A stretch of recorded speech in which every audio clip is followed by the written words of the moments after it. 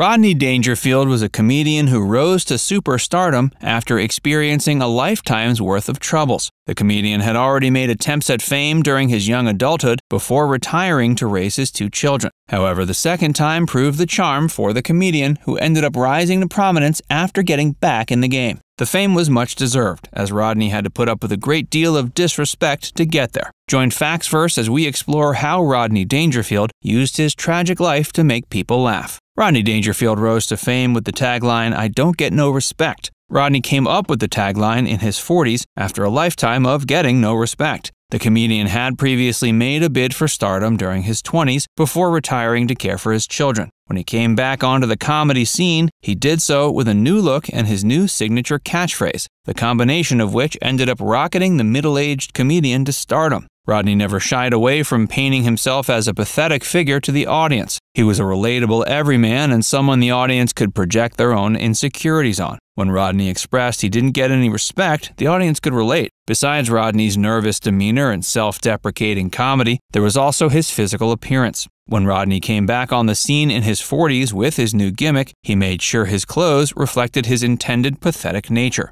On stage, Rodney was always sweaty and jittery. For many, it was hard to tell if this was part of the act or the way he acted in real life. Most likely, it was a combination of the two. Rodney certainly had many anxieties that plagued him during his life, and he channeled these into his comedy. But that doesn't mean the beloved comedian was a completely tragic figure. Instead, he was a man with a troubled life that managed to turn it around with his comedy. Rodney had practiced comedy, to little avail, throughout his 20s. It was during this first period working as a comedian that he ended up meeting the woman who became his first wife, Joyce Indig. The two later started a family, though their tumultuous relationship made it so that Rodney ended up doing most of the parenting. After retiring to raise his 2 children, Rodney went into business as a paint salesman. In 1963, at age 42, Rodney decided to make a second bid for comedic stardom. This bid proved much more successful than the first and eventually resulted in the comedian becoming a superstar. But success didn't happen overnight. Rodney began appearing in TV commercials, including a memorable stint as a spokesperson for light beer. The comedian eventually got a gig hosting SNL and began releasing successful comedy albums of material with his new persona. In the early 80s, Rodney rose to more prominence than ever when he appeared in the film Caddyshack, alongside Chevy Chase and Bill Murray. His appearance in that movie remains one of his most iconic performances in a film and solidified him as an icon in the eyes of much of the public. He played a rich regular at a country club, and instead of taking advantage of Rodney's more pathetic attributes, his role in Caddyshack took advantage of the comedian's skills as an insult comic.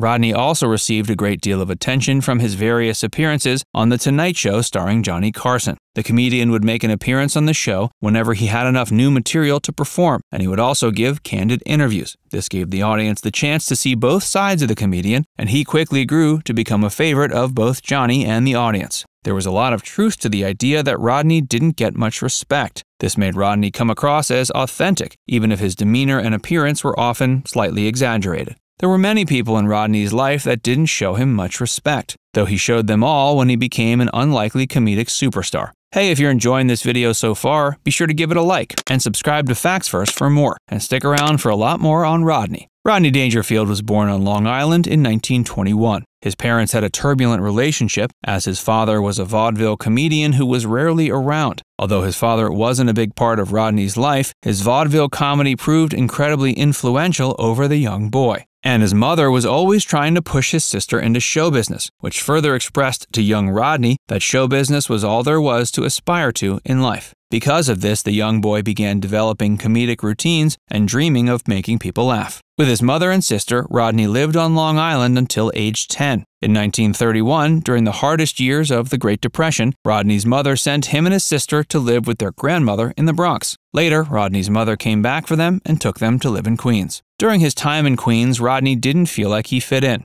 His family lived in a wealthier area, and Rodney had to work as a delivery boy to help make ends meet. He was said to have made deliveries after his school hours to some of his wealthier classmates, which made him incredibly embarrassed. Even during Rodney's earliest days, he simply wasn't getting a whole lot of respect from his peers. Besides his family's lack of wealth, Rodney also faced disrespect at a young age due to anti-Semitism and the fact that his parents had become separated. Around age 15, Rodney began to channel the resentment he felt towards this lack of respect into joke writing. Years later, at age 19, Rodney landed his first official gig working as a comedian. He began performing in the Catskill Mountains, which is where many comedians from the time period got their start. During his first period as a comedian, Rodney met Joyce, and the two eventually decided to start a family. It was then he quit show business, before later making his comeback. Even while Rodney was away from show business, he still kept busy writing jokes. Some of the jokes he wrote during this period ended up being sold to notable comedians, like Joan Rivers and Jackie Mason. However, there was always a part of Rodney that made him feel like he was the one who should be performing the material. Eventually, he decided to start performing again. Rodney began appearing on The Ed Sullivan Show in 1967 after Ed had been blown away by the comedian's audition. At this point, Rodney had developed his iconic catchphrase and relatable demeanor. 1968 saw Rodney release the album I Don't Get No Respect, capitalized on his newfound image to immense success. In '69, Rodney began feeling like being out on the road performing comedy wasn't leaving enough time for his two kids. Because of this, he decided to open up his own comedy venue near his home. Many balked at Rodney's decision, saying it was impractical for a comedian to try to operate his own nightclub. Despite the naysayers, starting his own club ended up being a successful venture. He entered into the 70s bigger than ever. Though he had to borrow $250,000 from investors, they all made their money back. It was important for Rodney to be there for his kids after the troublesome childhood he'd suffered. In addition to the relative absence of a father figure, Rodney also rarely ever received affection from his mother. His mother was often aloof and seemed more focused on grooming his sister for stardom. Rodney did his best to be there for his two children, even though his relationship with their mother was never quite perfect. He divorced his first wife twice, first in 1962, and then they remarried the next year before divorcing in 1970. In the early 70s, Joyce passed away.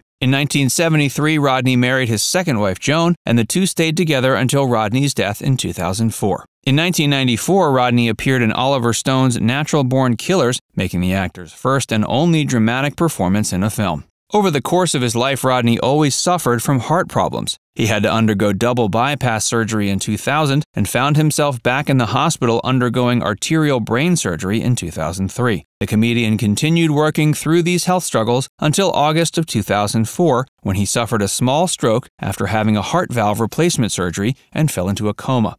He died in October of that year, with the official cause of death being cited as surgical complications. He was 82. Although Rodney had to suffer through quite a bit to attain it, the iconic entertainer certainly died with the people's respect. Now it's time to hear from you. Comment down below to share if you were surprised to learn about how much truth there was to Rodney's comedy. And before you go, make sure you give this video a like and subscribe to Facts First if you haven't already. Click the bell icon to stay updated on all our latest content.